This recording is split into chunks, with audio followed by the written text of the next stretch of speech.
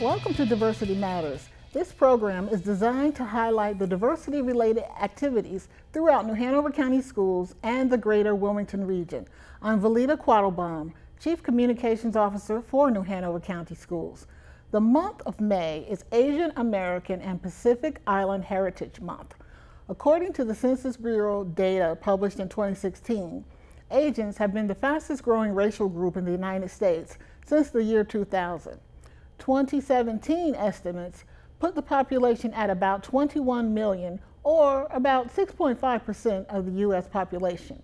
In this episode, we'll be speaking with Asian American and Pacific Island students from Hoggard High School, as well as our Mandarin teacher at the International School at Gregory.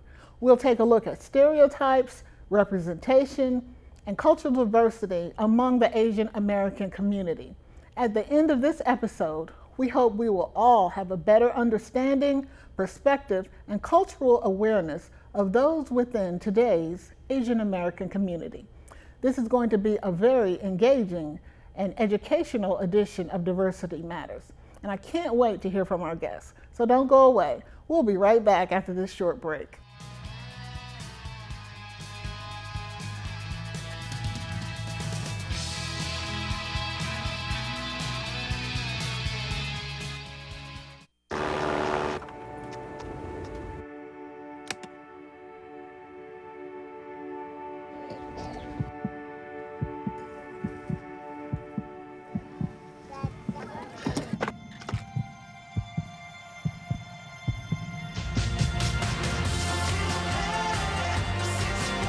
This song was created with heartbeats of children in need. Find out how it can help frontline health workers bring hope to millions of children at everybeatmatters.org. Welcome back to Diversity Matters. I'm Valita Quattlebaum. This month, we're celebrating Asian American and Pacific Islander Heritage Month.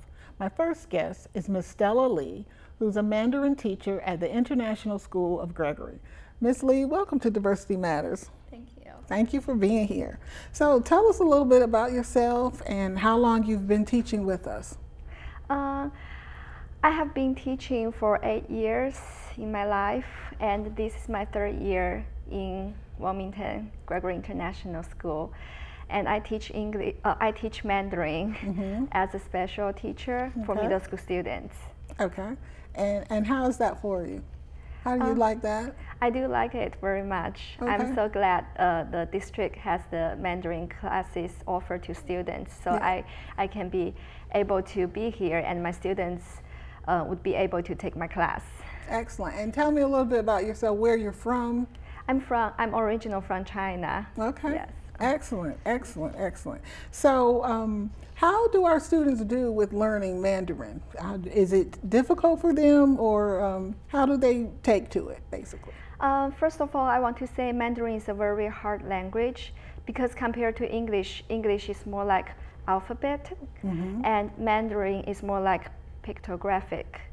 So while the students are learning the language, they are learning the pronunciation and also the characters. That's the most difficult part, most challenging part for beginners, is to memorize those characters.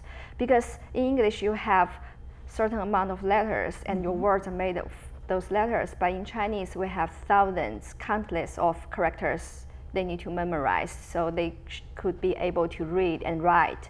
This is the first challenge, and the second part is the grammar, because the two languages are totally into different language systems, so the grammar is totally different. So when kids are learning the language, they need to memorize the characters, and also they need to learn the new grammar. That's the most difficult part for students to learn the language, but I'm glad they are very interested in the language and they are willing to put effort in learning the language. So, okay. Yeah. And you were saying in China, it's mandatory. Can you tell us a little bit about that? Learning English is mandatory. Yes, in China, like all students have to take a second language, and it is English. Like we need to start to learn English at least from middle school, and we need to pass English tests to be able to go to high school and to be able to go to university. And also in universities, you have to pass certain tests to be able to get your degree, English test. Wow. So our country is sort of just catching up with being bilingual and multilingual. Is that correct? Yes, but in China, we don't have options. We have to learn English. Like, for example, if you want to learn Japanese, you have to learn English and Japanese. I see. Or Spanish. You can't just study Spanish. You must learn English. Yes, but here, kids have more choices about the second language. Right. They can choose Spanish, French, Mandarin, and a lot of other languages. And what about the culture? Do the students learn about Chinese culture, and have they embraced that? Yes, they do. Like when we are learning the language, it's like naturally, automatically, we insert the culture. And I'm glad my kids are very interested in my culture. Like at the beginning, they are very curious about Chinese culture, because as far as I know, I'm the only one Mandarin teacher in this district so far. So they have a lot of questions for me, and also they've seen a lot of things on internet, and they want to check with me if they're true. And I'm glad they asked me, so I can, as an educator, as a cultural exchange teacher, it's my responsibility to tell them my culture, to teach them, and to eliminate it, the culture discrimination. What aspect of the culture are the students interested in? Like the food. Of course, the food. Yes, right. like everyone loves Chinese food. Yes, we do. And also the clothing, the traditional part, the history, and also the music.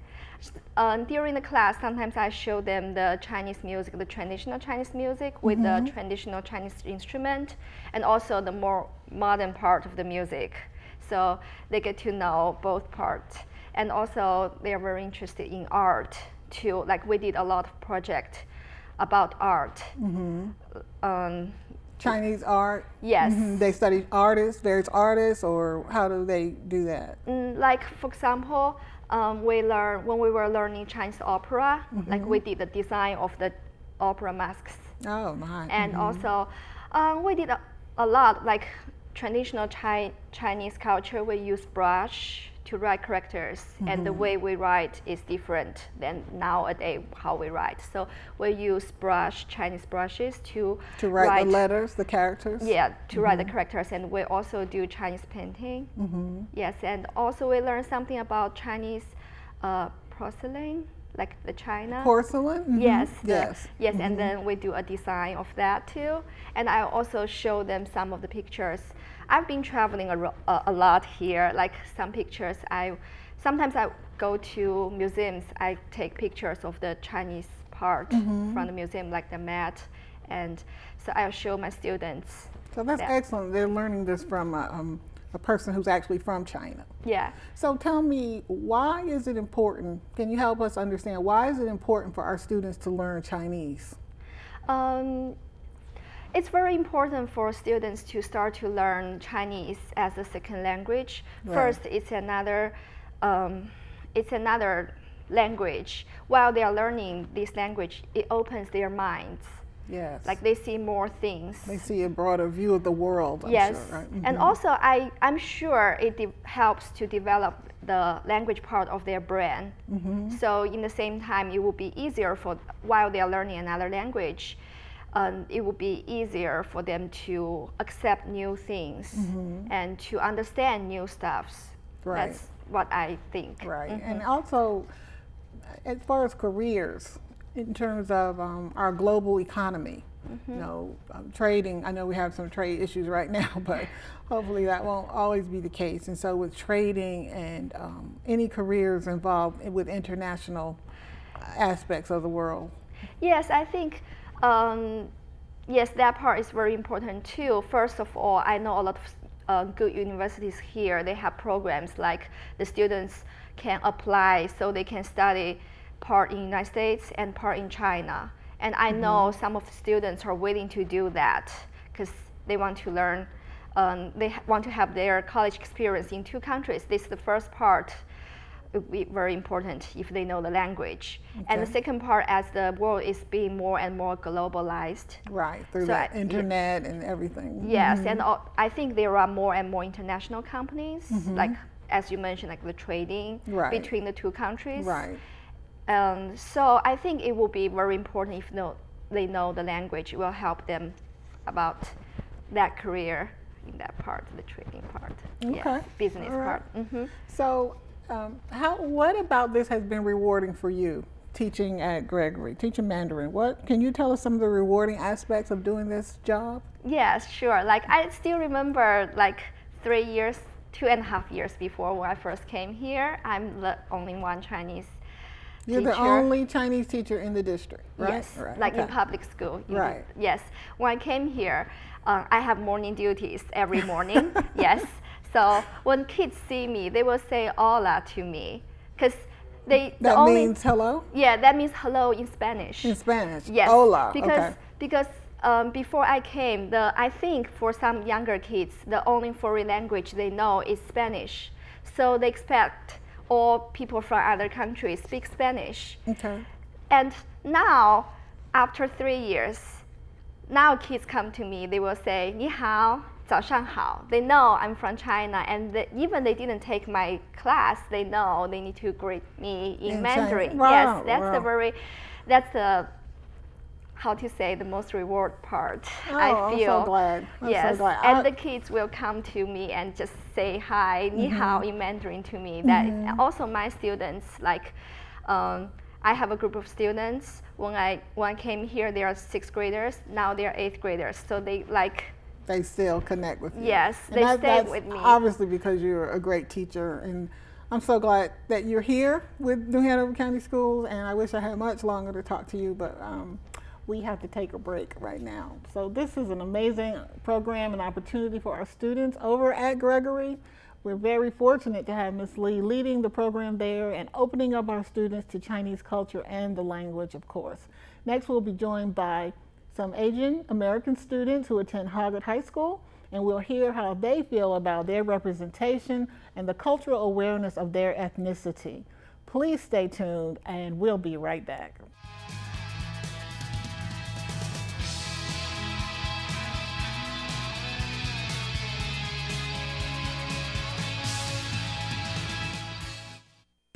Start your day with New Hanover County Schools, The Morning Show. This Rise and Shine program will put a smile on your face and a spring in your step.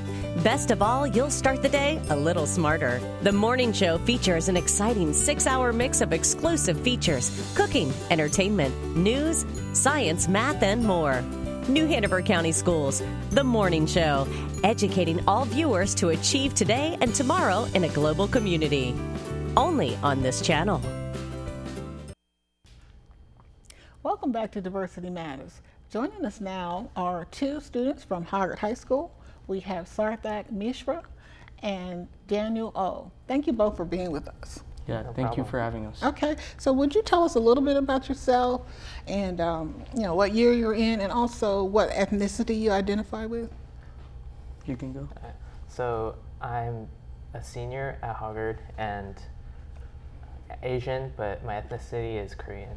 Okay. Okay, and what languages do you speak, Daniel? So I speak Korean as language and English as my first or most comfortable language. Okay.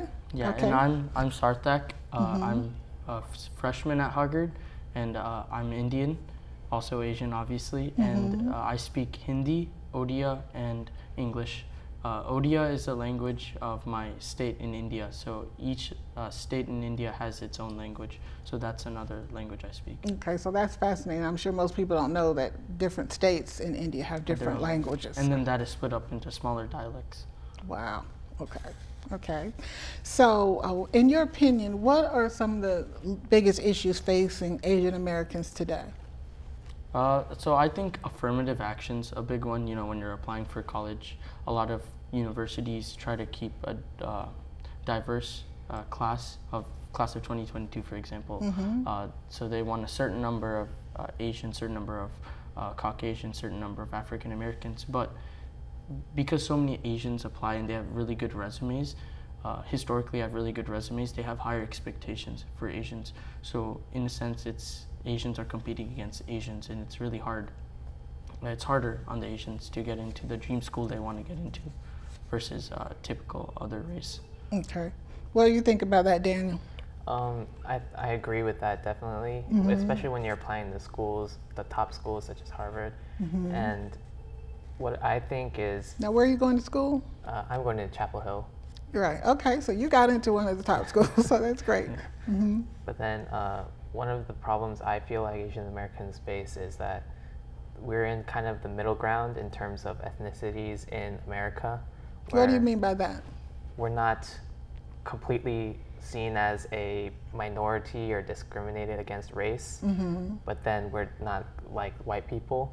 So if you look in comedy or media, like you can see how like people like Steve Harvey even made, like last year made a racist joke towards Asians, thinking it's funny, but then that kind of confuses me where the standings are for the races, where you can't make fun of certain races or you can joke with some other races, and that kind of put me in a kind of identity crisis to where we stand in society today.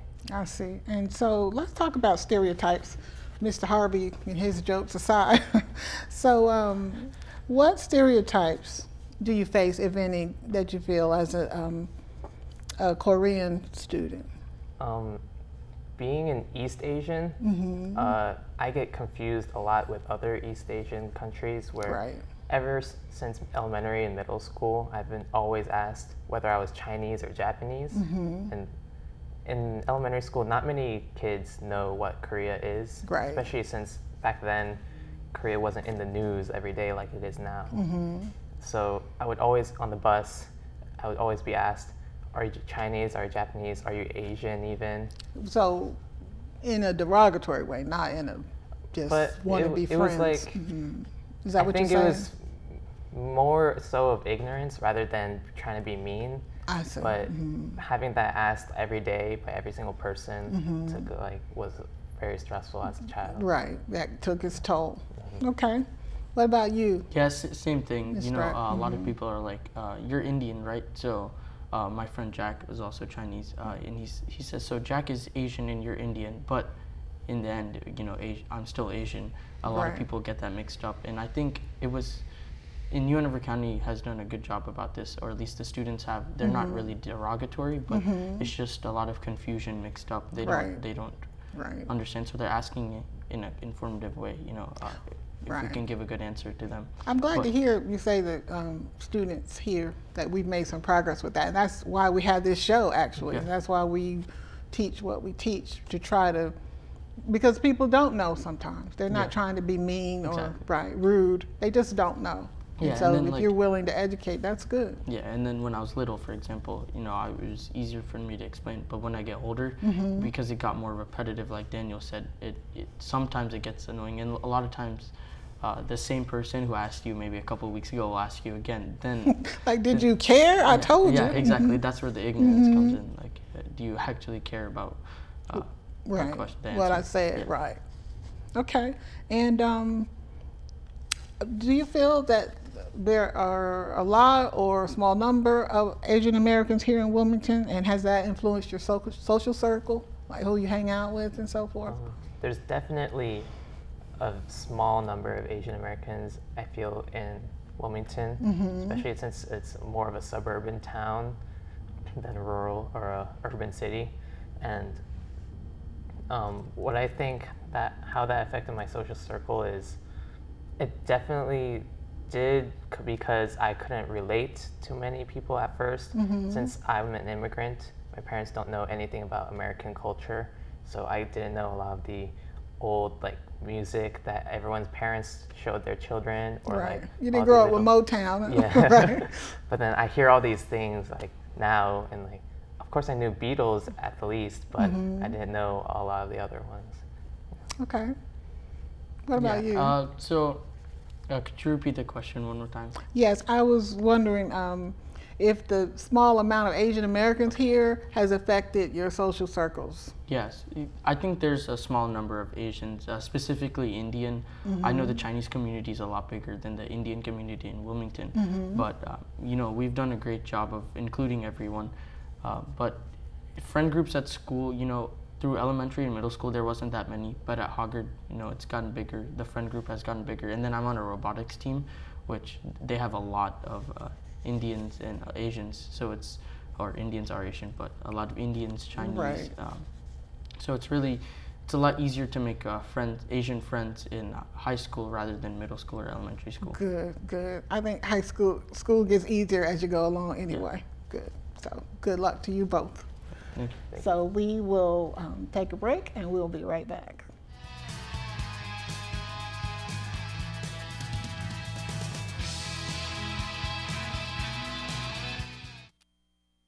This new dad is picturing a tree house in the sky, but he's ignoring the instructions. Good luck, big guy. His kids know that he's building without a clue. Never been so good with nails and glue. Now we're trapped inside a box. I hope mom knows what to do.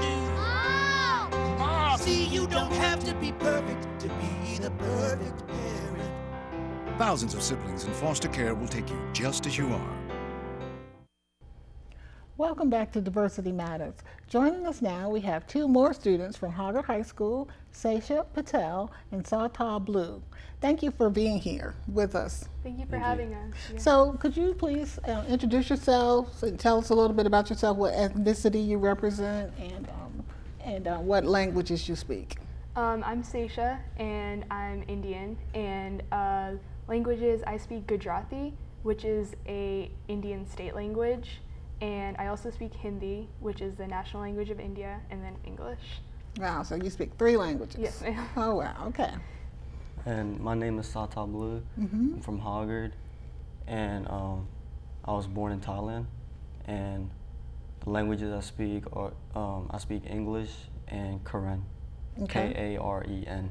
Okay. Correct. All right. Thank you so much. So let's jump right into it and tell me, have you experienced discrimination since you've been here or at Hoggard or in Wilmington? Can you give me an example?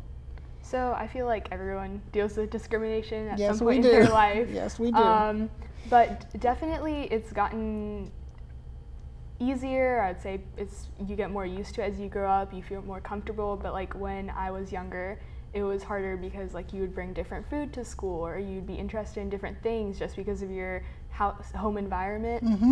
So that was definitely harder, but you just learn to find your place and where you belong. Right. So, right. yeah. Well, good. We found your place. You feel. Yes. Yeah. I'm so glad to hear that. How about you, Sartal? I agree with her. Like when I was younger, I would do more of my culture things, like, and then as I got older, and like high school has been the year that I've hanging out with more people, and like all diverse people. Yeah, all diverse. Yeah. That's good. And you're an athlete. Can you Yeah. tell me a little bit about that? Oh yeah, I play soccer at Hoggard, and I've been playing for 3 years now, freshman, sophomore, and my junior year, and going into senior year, I'm gonna also play. But yeah, I've been playing soccer for a while, and That broadens hopefully- your circle too, right? yeah, Right. they like there are a lot more people that I hang out with. Good. in And soccer. Seisha, what are your extracurricular activities? I play piano and I'm in Girl Scouts. So Excellent. I love the Girl Scouts.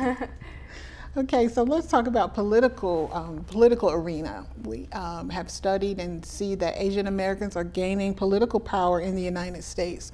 And in 2019, we've had more Asian Americans in Congress than that we've ever had. Do you think this trend will continue, and why? You all are the future voters. Soon you'll be voting. I think this is a great trend that we've seen, and I definitely think it'll continue. Asian Americans are they're getting more comfortable in leadership positions, and people are starting to be more accepting of Asian Americans in political roles.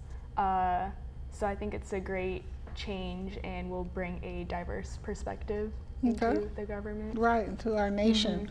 So, and let's bring it down to the city of Wilmington. Do you think our city embraces your culture? Do you find that you have places to go here that represent your culture and activities?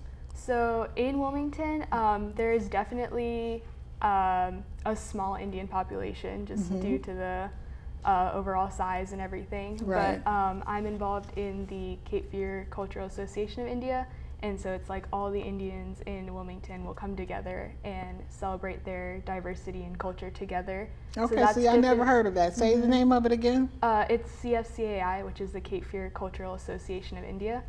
Excellent. Right, so we have events and everything. Good, good. So, Sartar, do you think that New Hanover County Schools supports you as a student of Asian American descent? Yeah, I think they support us, but it was actually when I was younger. Like when I came here, they had ESL for me, so you know they taught me how to speak, and like it really helped me. Right. Because now I know how to speak very well, and it was all throughout the elementary school year where I actually had ESL, and now I think ESL is still helping a lot of. Oh, it is. Not just Asian, right. but it's one of our best and strongest programs, our ESL. Yep. And I'm so glad you mentioned that. Thank you for that. Yeah. And what can the district do to be more supportive of you, you think? Is there anything you think that we can do? Definitely just like clubs and everything. I know Hoggard had a cultural fair this year. Right. And so just things like that, just making everyone feel welcome and involved. That was a big success, wasn't it? Right. I worked with Travis Matthews to help promote that to people. So, did you enjoy it? Yes. Good. A lot of dancing. How about you, Sartar? Is there anything you think our school system can do to help? I mean, you all are on your way out, and you are successful, and we're glad. But what can we do to help the students coming behind you be successful like you are, feel comfortable and feel welcomed, because that's what we want? I guess just have like a club, like right. an Asian club. Right. So like the Asian people can get to hang out sometimes. Do you think if we had an Asian club at the schools that students would participate in and support it? Yeah, I would go. Right. You can start it. Y'all can start it, right? Yeah. Right. Anything else that you would like to share that you want people to know about you, your culture? I think just be accepting of everyone and take differences in a good way. Right. Don't let them divide you. Right. Don't be so afraid of each other, right? Right, right. What about you, Sartar? Anything you want? This is your moment to tell the world. What do you want people to know? Like, you know, we want people not to be ignorant and be kind. What do you want? I know what I want. I want people to accept me as a woman of color. I want to be free to live and grow like everybody else. What do you want? Yeah, I'd say just be yourself. Just be who you are, and then just let the people love you for who you are. Right, right. Yep. And you are. No matter the color. No matter the color, the culture, the ethnicity, the languages. Love us, right? Right, great. Wonderful. Wonderful. Thank you for being here and telling us about your unique experience. You have provided great insight to our whole community about Asian Americans here in Wilmington and in New Hanover County Schools. New Hanover County Schools is working to improve equity and diversity related issues in all facets of the district, and that's why we highlight diversity on this show. You're welcome to call the New Hanover County Schools Public Relations Department at 910-254-4245 if you have any questions or if you have a story idea for a future edition of this show. Thank you for watching, and I'll see you again next month with an all-new edition of Diversity Matters.